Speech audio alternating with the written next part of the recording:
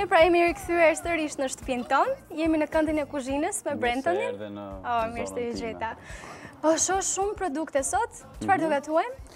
Sot kemi fileto viçi në krem, bizele dhe patate. Si fillim duhet marinojmë mishin diku te 10 minuta para.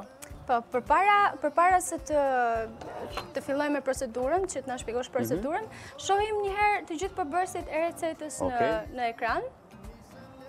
Okej. Fileto viçi me krem bizele dhe patate për 2 persona, 300 gram fileto viçi, 70 gram bizele, 3 patate mesatare dhe 30 ml verë e bardhë. Për koston shohim që është diku tek 640 lekë të reja. Besoj se është një kosto disi normale, për edhe pjatë, e përballueshme, për 2 persona. Bëhet fjalë që është, për mendimin tim, e mjaftueshme 150 gram mish për person, paktën për një vakt. Nuk duhet dhe ta tepërojmë me mishin se nuk ta bën mirë. Si mund ta llogarisim ne se sa është masa e mishit që ne duhet konsumojmë gjatë një vakti? Ajo është e thjeshtë, me recepturë dhe nga doktori, nga gjitha, nga 150 gram deri në 250 gram. Po është në varësi të personit dhe të peshës. Sa mund të përballoj stomaku ti në tretjen e mishit, sepse edhe mishi ka vërtetësinë e vet në tretje. Patjetër. Sidomos mishi i kuq, thonë që është pak më i vështirë për të digjestuar. Ama ka esencat më të mira që mund të marrësh është nga mishi i kuq. Edhe jo ta bëjmë well done, shumë të pjekur, sepse aty i humb komplet vitaminat. Mesatarisht pjekur. Sot si do procedojmë me mishin do ta Sot do bëhet pjekja në tigan. Edhe do jetë diku te 10 minuta që e çon në medium.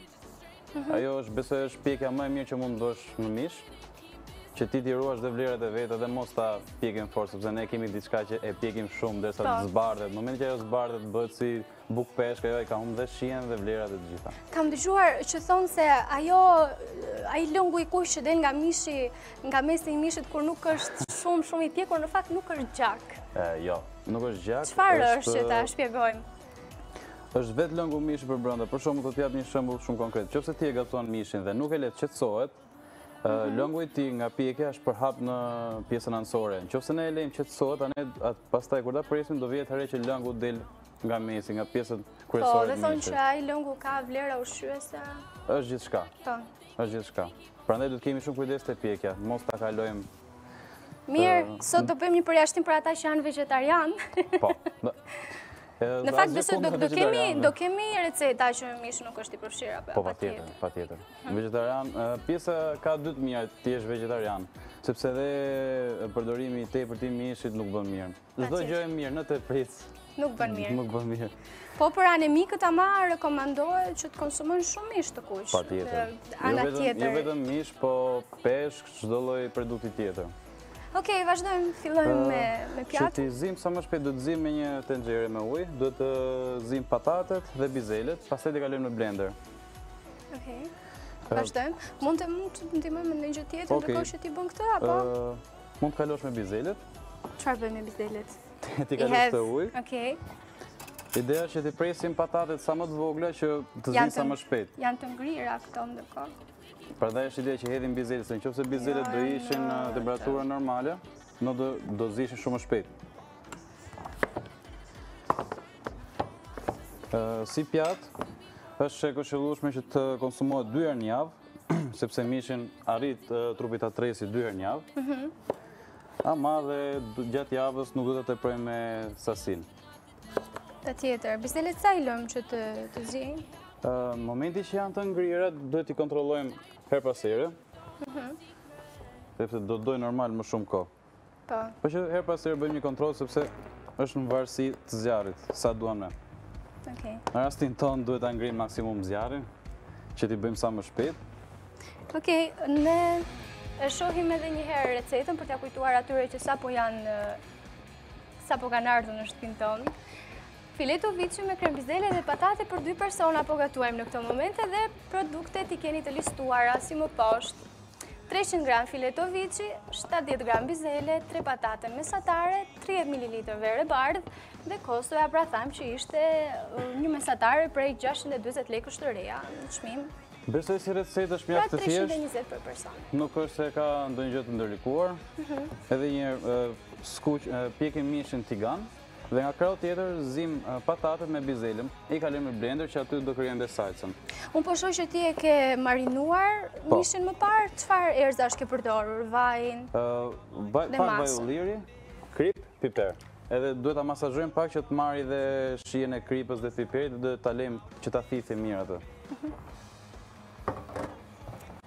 Okej. Nuk besoj si që tash më parë që është e vështirë edhe për anvisat që janë në shtëpi. Ta përzejmë ndërkohë? Po. Kujdes mos digjesh? Jo. Po përpiqem ta bëj sa më ngadalë. Kuzhinës, kështu që avash unë duhet dalë nga kuzhina, ta lej vetëm Sarën punoj këtu. Zoti jo. Qofse do ta provonte njëri atë pjatën pastaj. Nuk besoj se do ishte problem. Nuk mbaj përgjegjësi. Masazhojmë dhe një herë mishin. Okej, ndërkohë që ne vazhdojmë këtu në kuzhinë, ju rikujtojmë që në orën 12 ne nisim me kuicin. Poshtë do të jepet sërish numri i telefonit, të cilin e kujtojmë që është 069 92 92 646.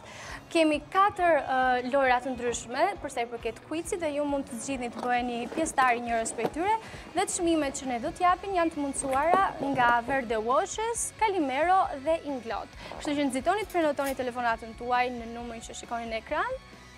Ndërkohë që Brentoni vazhdon përzien. Çfarë është pjata jote e preferuar? Pjata ime e preferuar është gjithçka që ka pasta.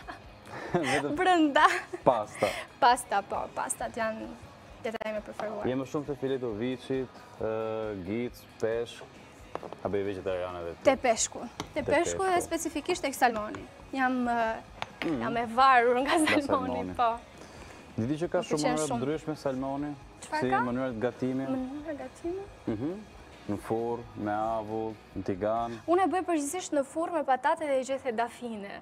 Dhe në shtëpi e mbajnë si gatimin më të mirë që unë mund të bëj. Është goxha pjatë mirë. Të paktën për një person që jeton gatuan në shtëpi, është diçka që është goxha arritur shumë.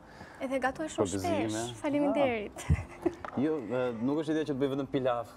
Kjo puna e salmonit më vërtet më gëzoi. Mua më ka dalë nami në inë që di të bëj vetëm pilaf. Dhe Brentoni her pas here kur kujton pilafin, dijeni se po tallet me mua. Jo. Do të kesh dhe zot si të bësh pilaf, jo të gjithë bëjmë pilaf. Patjetër. Ndryshe nga pilafi pastaj e bëjmë për suva, atë që bëjmë tigan. E përdorim për ndonjë gjë tjetër pastaj. Okej, shtojmë gjalpin tani në tigan. Shtojmë tigan, mbasi kemi nxef. Çfarë shtojmë në tigan? Çfarë do skuqim me gjalpin? Mishin. A nuk është pak e rënd vetë mishi i viçit pastaj i skuqur edhe me gjalp? Apo? Jo, sepse gjalpi do shkret komplet edhe thithit e pjesa e mishit. Mirë, po largohem pak se ky gjalpi po më vjen në fytyrë gjithkohës. gjithkohës. Problemi i avullit nuk është s'kemi ç'të bëjmë. Ama aromën gjalpi kur skuqet e ka pak mrekullim vetë pastaj. Sigur edhe një vezë skuqur që mund bëjmë të shtëpia është e këshillueshme ta bëjmë me gjalp sesa me vaj. Jep goxha shije. Nuk e kam dëgjuar kurrë një kuzhinier që po këshillon të gatuajmë me gjalp. Ama sasia duhet të jetë limituar. Nuk po themi të gatojmë me shumë gjalp ose nuk e di çfarë them. Dygisht. Saqë ne të lyejmë pak tiganin. Sepse mjekët zakonisht rekomandojnë vajin e ullirit, sepse gjalpi ka shumë kalori, yndyrna. Po flasim për shije. Për shije në rregull. Ama edhe mos ta harrojmë vlerat ushqyese, po për sa i përket shijes si je ti eksperti këtu. Duhet të jetë dhe shija, për mua të paktën është dhe pjesa e shijes. Vejmë mishin tigan. Nuk duhet ta lëvizim. Që të ngjisim mirë. Kemi marrë dy pjesë që nuk kanë fare vjam me sa shoh. E kam shfiletuar vetë, kështu që pa merak, nuk ka vjam. Unë vjamin e urrej. Super. Okej, unë nëse do arrit të ha ndonjë nga këto pa e ngrënë Ermalit, do të jetë kjo këtej. Pse i ke rritur Ermalin më të voglën? Po mirë të mësoj dhe i të haj pak një herë. Okej, Ermal, fatkeqësisht i do marrësh sopën më të vogël. Po, duhet ta fusim dhe pak në dietë Ermalin me dietologen që erdhi dje, sepse parku Ermal. Nuk duket Ermali për dietë, po që edhe pak palestër, ka marrë ca kile, ka marrë në fakt. Okej, vazhdojmë. Mishin do ta kthejmë çdo 1 minutë e gjysmë 2 minuta. Që të marrë nga të gjitha krahas. Do bizele të bën përgjegjësia ime, më duket. Po, ti lash ty, the që do bëj, po t'i lej ty në përgjithësi. Qoftë se jam bën mirë, vje keq është pa jot.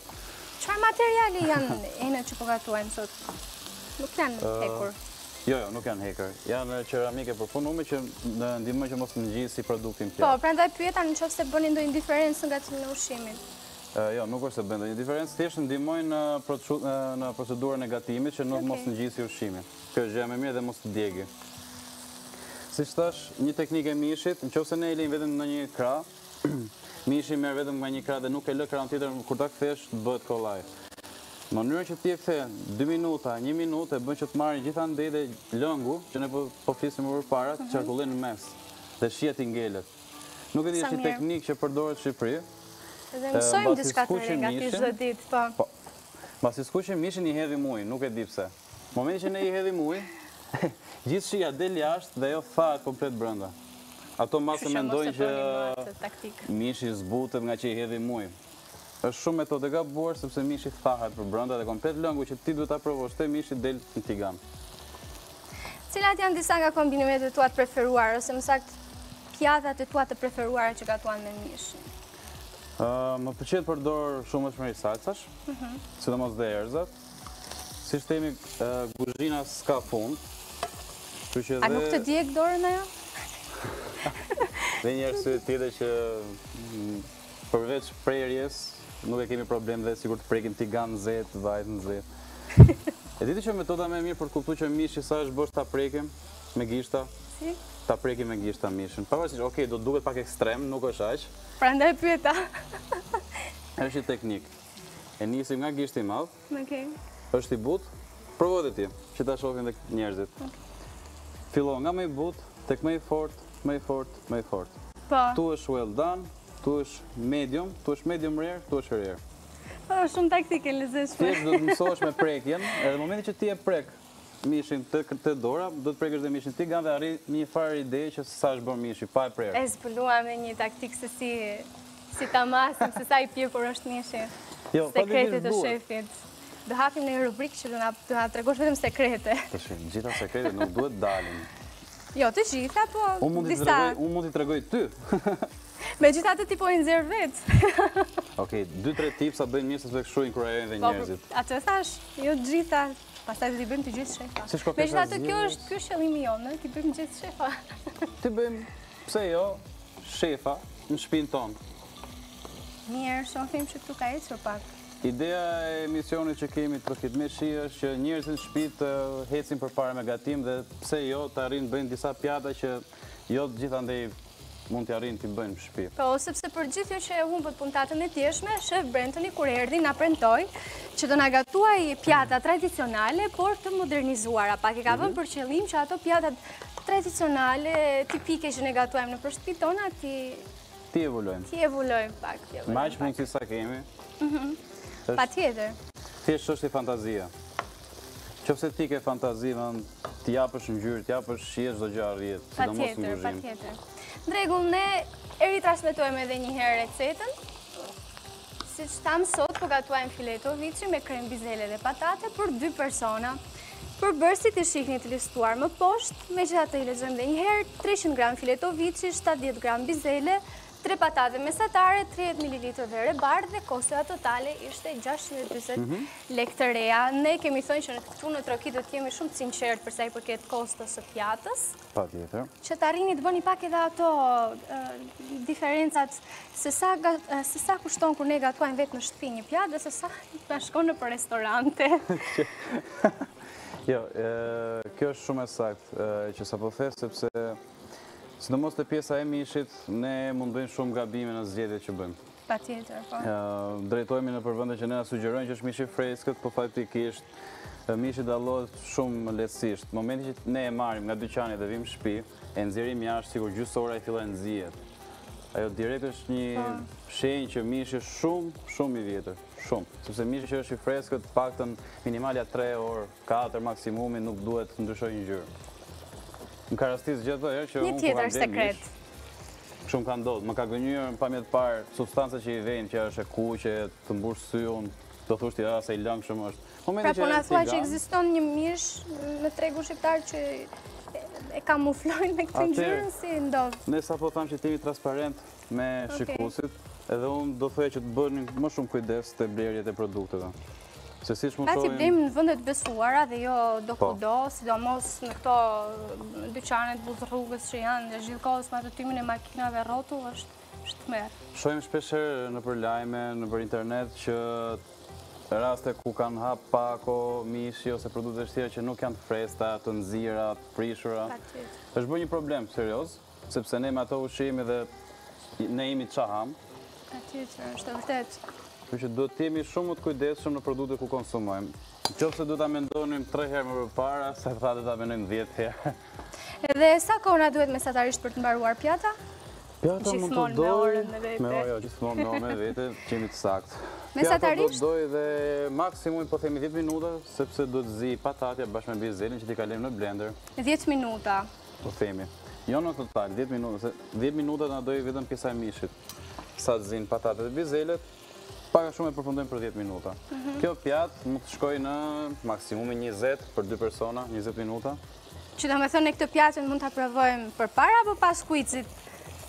Që ta karikojmë pak Ermalin me energji për kuicin. Nuk e di si e mendon Ermali më mirë. Presim të vi vetë. Do na thuash ndonjë fjalë sot? Na thon ndonjë fjalë Ermali. Ndonjë koment. I pëlqen, si pëlqen mishi i viçit, i pëlqen më shumë i gicit, ka më shumë shije. Ermali sa po ta shohi këtë, nuk do mendoj më çfarë lloji është, kështu si e ke bërë ti. Eja Ermal. Ishte një tundim i frikshëm e gjitha çfarë po ndodh në kuzhinë, mirëse të gjeta. Ne kemi vendosur me shumë dashamirësi që kjo pjesë të dedikuar ndaj Madam Sarës, po më besoni që është shumë e tundueshme fakti që ju gatuani. E ne dëgjojmë e ndjejmë aromën. Dhe që nuk je këtu për ta nga shtëpia, po më besoni që ka një super aromë në studio. Shumë do mundojmë të përcjellim. Jo, është. Sidomos ky mishi. Si të duket ngjyra e mishit? Po, nuk e di sa Alisi mundet ta tregojmë pak këtë, por është në vërtet shumë interesante. Edhe besoj në momentin tënd final jemi drejt aty. Drejt aty. Okej. Si përfundim të mishit, do të lënë akoma. Ja, kjo është ideja që prekjen e mishit, tu dallot që akoma nuk është bërë mirë për brenda, sepse shumë i butë. Se në fakt ne nga shtëpia gjithmonë gënjehemi me syrin. Nga pamja jashtë, me skuqja jashtë. Nëse do të isha unë tani duke gatuar në shtëpi, do thoja që është gati. Po. Pra, është shumë e rëndësishme prekja dhe kontakti thuaj që të kuptojnë. Momenti që është shumë i butë, do të thënë që brenda nuk është bërë. Për jashtë, okay, e ka marrë te koturën e vet, është goxha e bukur, por momentin ku do e presësh, ajo do jetë pa bërë brenda, kështu që nuk. Imagjino çfarë momenti trisht do të ishte për ata miq që kanë ardhur në shtëpinë tonë. Qa figure do bëj? Figura jonë do ishte nga Masterchef. Jo dhe aq. Jo dhe aq e mirë. Do kishte shkuar gjithë mundimi dëm. Diçka për mishin e viçit, mund të shërbet alsangue, ama mishi i gicit jo. Okej. Për shkak të mikrobeve që ka si mishi i gicit dhe fileto e pulës, që e dim të mirë, shumë mirë që ajo duhet piqet goxha fort që ti heqë ato mikrobe. Mirë, ne po ashtu kemi edhe një salcë, shef, për gatimin? Ndërkohë që po zihen patatet me bizelen, do kalon në blender, edhe shërbejmë në pjatë me salcë. E ndjej që sot do të bëjmë atë çfarë ne kemi dëshiruar këtë periudhë, që teksa unë dhe Sara presim telefonatat tuaja në numrin e telefonit, që është për shumë pak çaste, ti do të vazhdosh të gatuash dhe mund ta ndryshim atë pjatën që degustimin ta bëjmë edhe me publikun sot. Por jemi shumë afër momentit ku do të luajmë në 069 92 646. Unë se fiksoj do të numrin, po Sara Gjordeni Unë e kam fiksuar. Pa e parë, thua edhe një herë? 069 92 646. Pas kam mësuar. E kam mësuar. Ishte Bredoni kështu e ke mësuar apo jo? Se iku mishi. Suspans këtu. Ngriu gjaku. Jo, okej. Është person që mëson shpejt, kështu që jam shumë i sigurt, siç tash më parë që do ma marr edhe këtu pjesën e kuzhinës. Po mëson shpejt, po dje për brusket u bën nami, si fitoi Ermali, të fitove ti. Edhe po ma kujtonin sot. Po, deri në mesnat. Edhe po ma kujtonin sot kur erdha. Një sekundi Ermali di, Ermali s'di. Ego profesionale, si ma mori. Jo, mos u çudi se në kuzhinë kështu ndodh shumicën e rasteve. Momenti që ti shef që ke një kundërshtar ose një ortak që ecën më shumë se ty, ai të bën shtys akoma më shumë që ti të kalosh. Mundohesh të bësh më mirë. Mundohesh më të mirën tate. Kështu që është gjë e mirë kur ke një kundërshtar fuqishëm, kështu që. Kur ke konkurrencë Ermal. konkurrentës. Më njëftonte pak regjia, mirësi si kurdo që është në transmetim si minutazhin, do të shkëputemi për një hapësirë publicitare dhe shkojmë te këndi. Okej, super, në rregull. Kështu që i marrim gjithçka me reati, besoj që vetëm diçka para se të kalojmë në publicitet. Jo, jemi këtu bashkë. Ose jemi bashkë. Ideja e mishit si përfundim, do ta marrim tigan mbasi ta fikim, do doj dhe pak. Gurtita për pjekjes, e mbajmë mishin me pak gjalp, hudhër dhe rozmarin. Do të pyesja atë hudhrën kur e shtojmë. Ajo në fund, sepse jep goxha shije rozmarini dhe hudhra bashkë, e mbajmë me lugë, e ka përdisim gjithkohën, ndërsa të marrë dhe pjekjen më të mirë. Okej, qesh se gjithmonë edhe dihet tek sa shikoja emisionin, gjithë tymi shkon Sarës. I lutem zonjave të shtëpisë. Nëse ka ndonjë gojdhën, pse i shkon tymi Sarës? Na thonë, inshallah është do marrësh lek, Sara. Po vërtet? Lek, inshallah. Thonë që ty mi shkon ku ka pare, po unë nuk kam të një. Faleminderit për pijet që do marrim mbrapa. Patjetër. Se më pëlqen. Është kështu, është Sara në plan i madh nga Siki dhe Sara është. Hipi. Hapu. Hajde këtu i gjithi. Okej, shumë faleminderit për prekjen tënde magjike. Po, ban fitove ti tani. Çfarë ke ka bërë ajo, po ha. Po ha, do e prekësh një tash. Okej, preke pak mishin, vetëm preke pak, sa që të themi që ka prek dhe Ermal. Ja dhe prekja magjike Ermalit. U bë tani, shife u dojsh direkt sa po e preku Ermali. Kjo, po ta prekësh tani? Ermal, çfarë ndjeve kur e preke? Gati. Si e ndje? Si unë ndjeve ti kur e preke mishin? Më duket se është shumë pyetje seksiste në mes të kuzhinës. Ç'është kjo mirë si bardhi, çfarë ndjeve kur e preke? Seriozisht e keni ju apo? Është secili kulinarizë, o zoti, është ora. Ndjeva që më hajt buk. Okej. Është më saktë. Ndjeva që më hajt buk. U të ndua më shumë kur e preku. O zot. Është fantastike të gatoj këtu. Në shera parë që ndjem kaq i lumtur kur gatoj. Ashtu ë? Po, se zakonisht më duket se ka si në burg. Imagjino çfarë stresi kanë edhe kuzhinierët në super restorante kur një shef është gati pjata 12 është vënë. Presioni pa parë. Jep edhe pjesa, shtojmë pak vaj ulliri. Okej. Pak. Një maj lugë gjalp. Okej. Avulli vazhdon të vinë nga unë. Leko do të lekë. Falë zotit kemi aspiratorin. Që funksionon. Po që më duket se është mbi kokën time. Pak rozmarin. Do ndrojmë vendet e mirë do ishte që të kishim deg rozmarine, po për momentin nuk pata mos i ta gjeja. Pra, edhe zonjushat nga shtëpia nëse munden ta alternojnë me degët e... O zot, çfarë arome. I ulin zjarrin. Tashi ndihet aroma, ha? Po. Kam përshtypjen që momenti më i bukur sot do të jetë përgatitja e salsës, që e bën Sara. Pudrën nuk e kemi coptuar. Pudrën jo, nuk e coptojmë. Patjetër ta bëjmë salsën. Nëse mundet, regjia. E kalojmë me vaj, edhe gjalp. Ndërkohë që piqet nga poshtë, ne vazhdojmë me pjekjen dhe nga lart. Edhe merr dhe shijen e gjalpit, hudrës dhe rozmarinit. Imagjinoni pak të nderuar zonja e zonjusha që ditën e dytë të transmetimit Brenton është bërë, nëse mundet regjia. Pak plan regjia për mua. Pak plan për pjatën time. Je bërë profesionist, ore, ditën e dytë transmetimit, je bërë moderatori i emisionit. Po patjetër ky na bën në shefa. Po, ne bëjmë moderator. Ti e bën moderator. Kjo nuk është akoma asgjë, do të prishni sfidën. Po, sot e sfida. Sot e sfida do kënaqeni. Me që po më shkruani shumë në Instagram. Na thuaj pak çfarë do kemi tek sfida, që edhe njerëzit bëhen gati. Nuk do jetë shumë e vështirë, duke parë që edhe me atë brusketën e kënaqet. Do jetë sikur. Do jetë, jo, themi të vërtetën sepse njerëzit presin ju të gatuani mirë. Okej. Shiko shefi këtu je ti, ne do gatuajmë ashtu siç do ta gatuani dhe shumë njerëz të tjerë nga ekrani, kështu që ne jemi çfarë shefi është, ne jemi pasurimi joti shefi. Okej, tu. Shefi je ti pastaj. Sot kemi omlet në stil francez, nuk është që vështirë, do ja shpjegoj më vonë kur kemi. Ermal, veza është gjëja jote, më duket se prapë. Okej, tashi nuk është shumë e vështirë, thjesht është teknika. Okej, mirë, pra në pjesën e dy diku rreth orës 13:30 do të gatuajmë omlet à la François. À la François. Pak frëngjë. Mos harro të hën. Lëvëz. Të lutem shumë la regji, shojmë pak la recette di, me që jemi drejt finalizi. Shohim se zonja të nderuara e zonjusha çfarë duhet për këtë recetë fantastike, të thjeshtë në duke, por ma besoni që është një mix mes aromave. Jemi tek 300 gram fileto viçi, 70 gram bizele, jemi tek 3 patate mesatare, imagjino të jenë të mëdhaja. Dhe 30 ml verë të bardhë. Sara, Gjordeni do verë të kuqe, a mund të bëjmë një mix me verën e kuqe? Dhe pjesën e verës bardhë do vi rreth fundit ku ne do e shohim pak me verë të bardhë, që t'japi më shumë shija. E kuqja në këtë recetë? Jo, s'pënoj e kuqja. E kuqja mund të shkojë në pjatat ndryshme të tjera ku po themi, do bëjmë dhe peshk shuetur me verë të kuqe, por janë asortimentet e tjera që do bëjnë që të shijoj, të shkojmë atë. Por sigurisht që një gotë për ta shijuar me verë të kuqe është?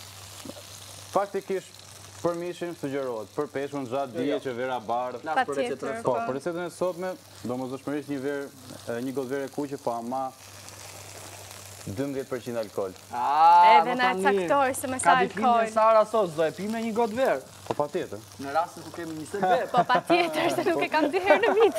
Se Sara ishte kështu. Urdhëro? Unë nuk kam ditëlindje sot. Kush ka ditëlindje sot? Ku ka më mirë, se sa të kesh ditëlindje gjithë në një nga stafi ditë për ditë. Pas nesër do e kem unë, mos e vrit me jenë. Duke dhe aqë mirë do na kthesh ato pijet që do të Shqipëri, sepse ti detyrohesh të paguash 500 njerëz. Vetëm në Shqipëri është kjo tradita. Nuk jam sot, jam në Durrës.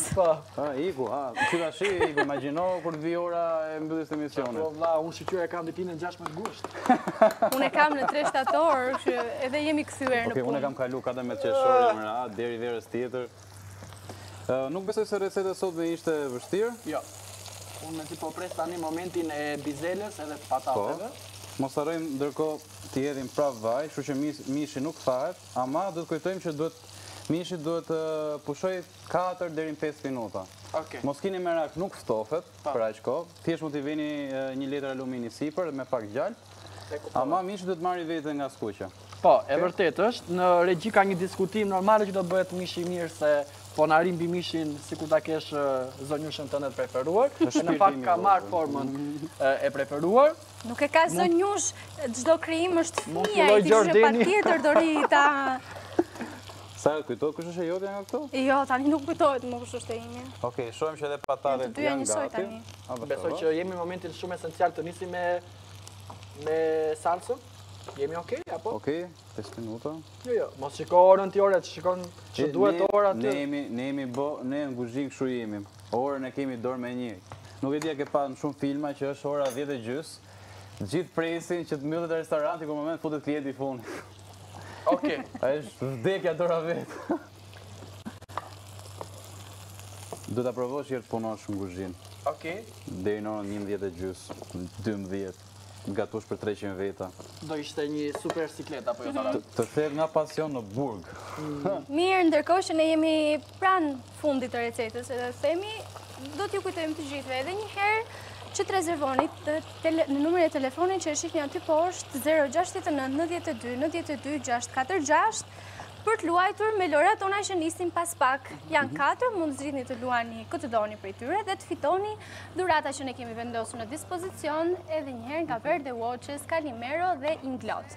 Nxitoni, pasi dje është bërë nami me telefonatat, që të kemi mundësi të flasim me gjithë bëheni pjesëtar. Unë nuk iki nga studio, le të presin telefonatat, bëj shaka, se e meni seriozisht, por duke qenë se kemi trajtuar sot fileton me kaj shumë dashuri, me kaj dashuri po preset ta shijoj shef. Shumë faleminderit që po ma vlerëson kaj shumë pjatën, po që kështu do t'jetë paktën kur gatojmë, po se ndjem dashuria vjen nga stomaku. Mirë, duke qenë se ne jemi në limite kohore, por ti je në shtëpi dhe sigurisht që gjithçka mund të ndodhi për aq kohë sa jemi në transmetim live, sa minuta i duhet zonjushave për të bërë salsa?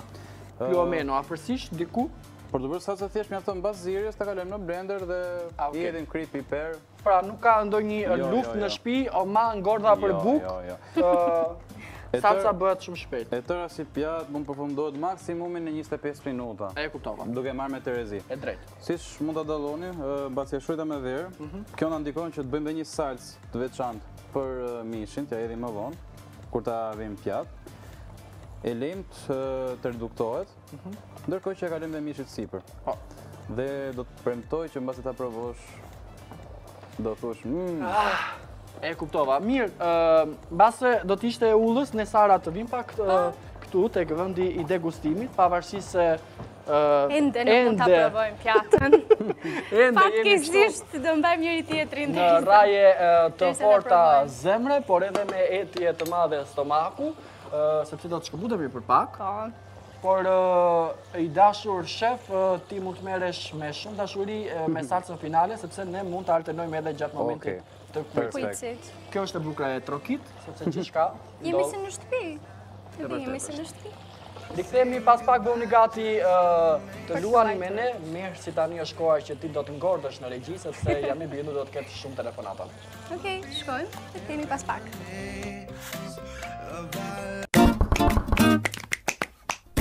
Me që jemi në harkun tonë që të mos bëhemi shumë rëmuj me pjesën e tëftuarve, dua një konfirmim nga ata që janë bine perëndit e këtij transmetimi. A mund ta marrim ne një nga pjatat, ta tregojmë pak çfarë ka bërë Brentoni apo shkëputemi? Eja Brenton e sill një pjatë. Hajde Brenton, jemi këtu. Hajde, eja Brenton. Me që u bën nami për salsën tënde, çfarë ke gatuar? Solle servis vetëm për një, Bien këtej, që të mos kthesh kurrizin kamërës. Për ta kthejmë pak tej. Ka nderin që ta provoj. Ja tregojmë Sara. Kjo është pjata e sotme. Besoj që ishte plani më i bukur nga ana e Arlisit, Arlis falinderit, po me që të ka sjellë ty mund ta provosh e të bësh mirë Sara Gjordeni. Faleminderit. Me që tha sa që ti ishe me dietë. Ta shohim ç'bëhet. Jemi Jo, në fakt nuk është me dietë, unë thashë duhet ta vëmë në dietë Ermalin. Okej. Ha. Nuk është shumë televizive, por jo, hajde këtu, hajde. Hajde këtu. Prit, të marrë dhe ty pjatën tjetër, se ndryshe nuk të le. Super. Nuk e di, nuk kam fjalë. Do marrësh pjatën tjetër? Të ta sjellë ty pjatën. Hajde shpejt. Është e jotja. Është e imja, eja shpejt që t'japim edhe vlerësimin final alla Ermal Peçi. Gjysmën direkt. Sa komod është këtë xhami? Po, shumë komod. Ajo që mua më pëlqen Arlis, po, është që unë i bëj pak përzierje me salsën fantastike që kishte bërë shef Brenton. Ishte e shishme, faleminderit. Ne shkëputemi për reklama dhe të lumshëm duart. Faleminderit. Kemi pas pak.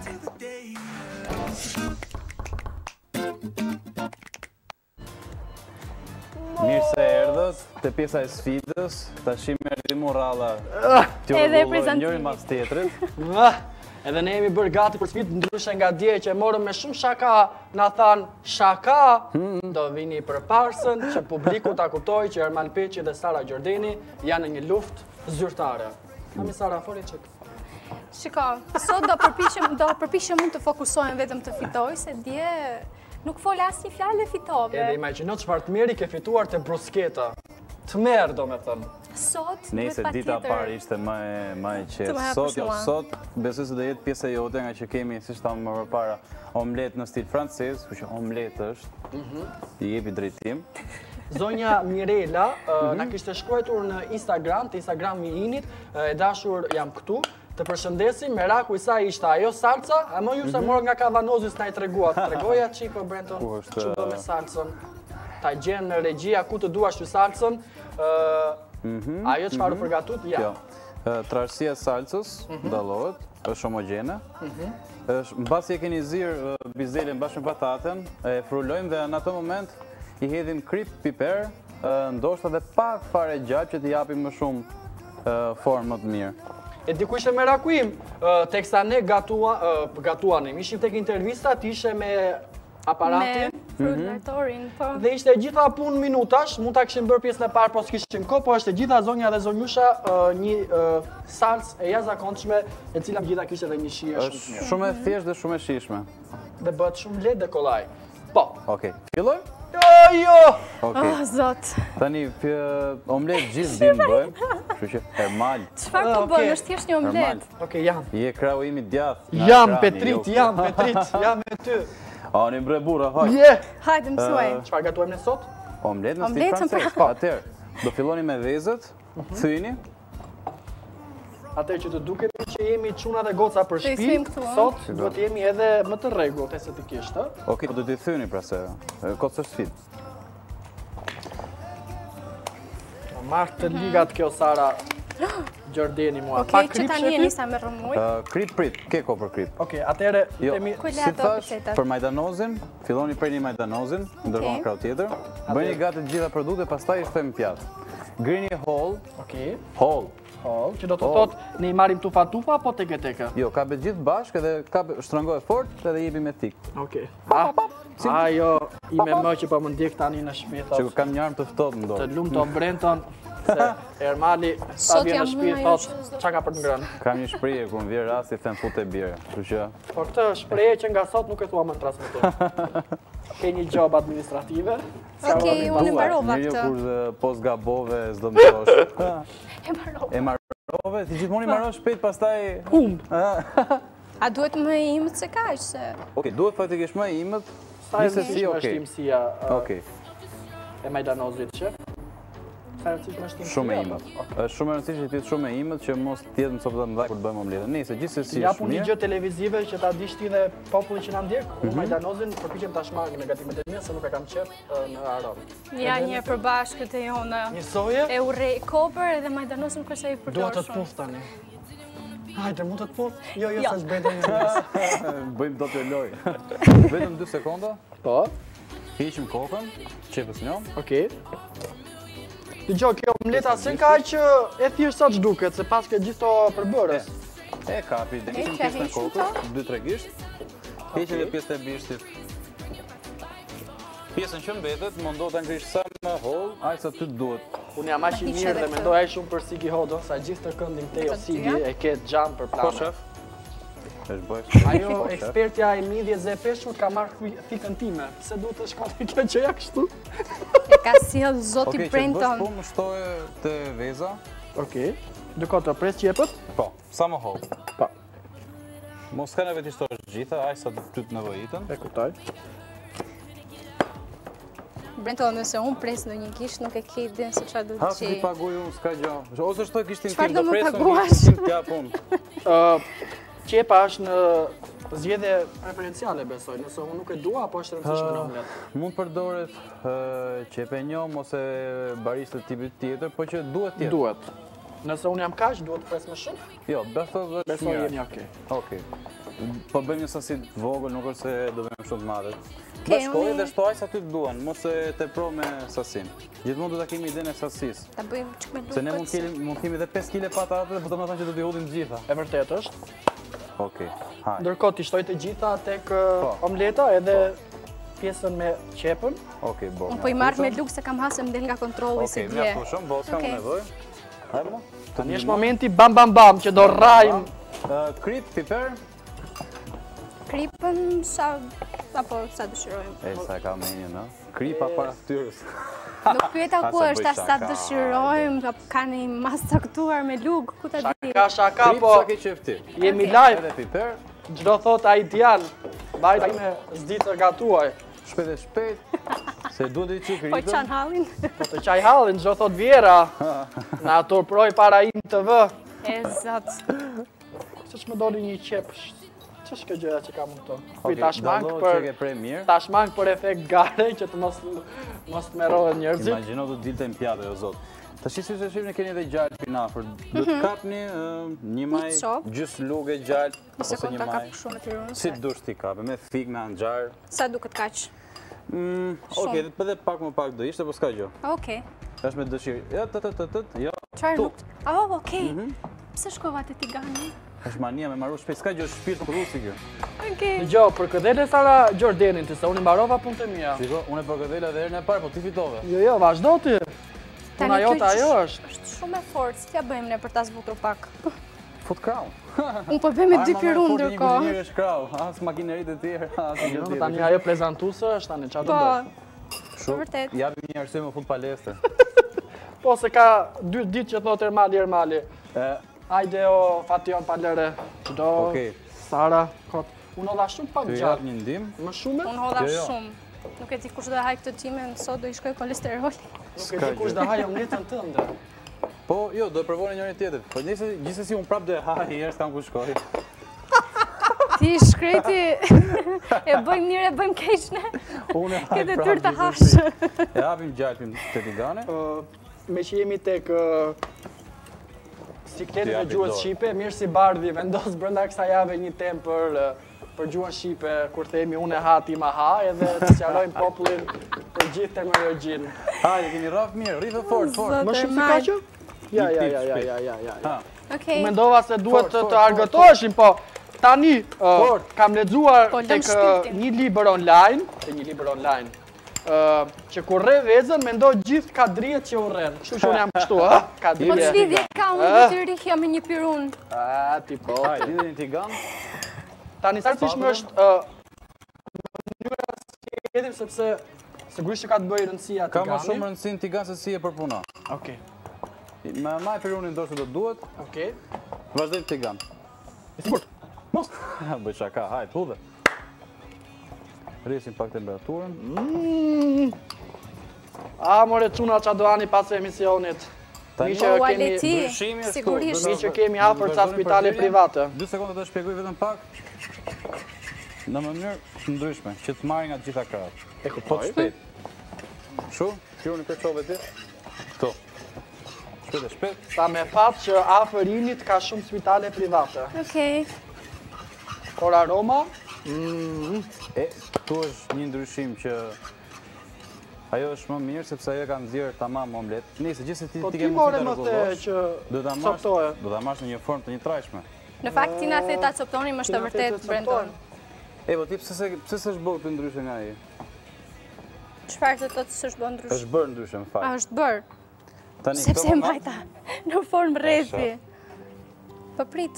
Gjithsesi, edhe pse ne e coptojmë, e mbajmë në një formë që ne ta ngrejmë pastaj mbrapa sa të skuqet veza. Kam përshtypjen se është akoma e butë. Do të rrisim temperaturën. Se ka ankesa ky shef Brendoni? Hajde o liston, shikoj, se di pse ankohet. Vetëm ke 5 sa shkon. Okej, e rregulloj. Prit.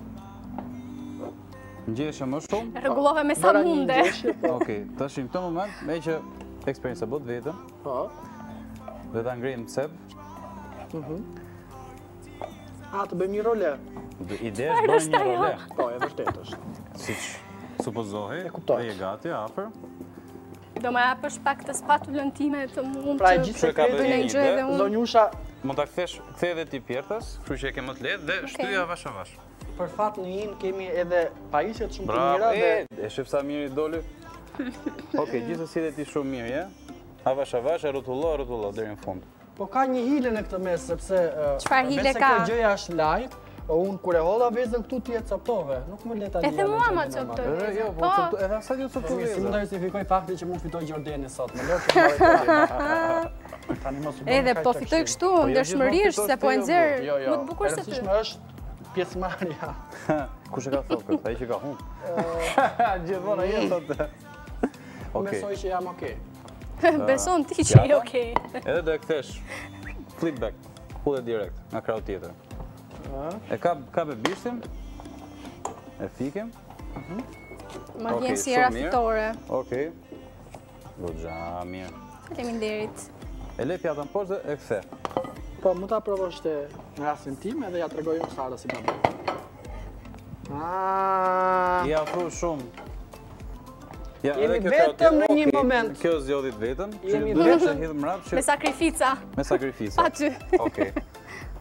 Egoja profesionale. Egoja profesionale, po pse unë nuk kam mbaruar sepse nice. Okej, për një omlet goxha mirë jeni. Si për fillim. Okej, dhe e gjitha kjo tani është gati për të shijuar, duhet të shkojmë te pjesa e degurstimit. I nxjerrim një herë para që të tregojmë se cila është më e bukur sot. Atëherë vizualisht shef, me që jemi në këtë moment, këtu është Ermal Peçi sot, aty është Sara Gjordeni. E dëgjoni gjua shqipe, më pëlqen më shumë Ermalit. Nga afër më pëlqen më shumë omleta e Ermalit. Atëherë nuk e di si duket në ekran. Unë them që ne të dy e dashur i marrim pjatat dhe shkojmë tek vendi i degustimit, me që sot e kemi lënë pak në rrest, ti shef vjen pak çaste më vonë. Ta ishim pak këtë pjatën që i kemi masakruar më mirë. O jo, atë ende nuk e kam masakruar. Okej. Do doja shumë të më ndihmoj Alisi. Ja t'japi pirotit. Nëse mundesh Alisi mbrapa kamerës së ndaj ke një masë për syt. Mbrapa kamerës. Tek ringu. do bëjmë diçka. Njerëzit dje më shkruajtën në mediat sociale të Init, ju mund na shkruani për të bërë njerëz më protagonist në ekran. Një nga ato. Eja u luftu. Pa e pa. Eja u luftu. Më thanë që Shef Brenton çdo ditë mund t'i marri personazhet me atër, sepse një ditë mund të thot Ermalin e kam shok, një ditë tjetër Sara mund ta korruptoj. Dhe ne vendosëm që se cila është pjata më e mirë, ai do ta vendosë jo vizualisht, as çështje misish, por i mbyllim syt dhe se çfarë do haj të parën dhe si do ta haj të parën, e vendosim ne dhe ti vendos cila është pjata e gatuar më mirë. Mënyra se si hapse. Mbaj pak. Okej. Me gjithë këtë etiketës që ke vendosur, Edhe etiketë. Atëherë, i nderuar shef, ti nuk shikon ule kokën? Kam përshtypjen se do e kuptoj nga cila anë po i vjen. Jo, po sepse nuk ka lidhje. Okej. I ngatrojmë pjatat? Po, provo. Këtu ke pirunin? Këtu. Okej. Këtu, Brenton, ke marrë ndonjë pirun shef?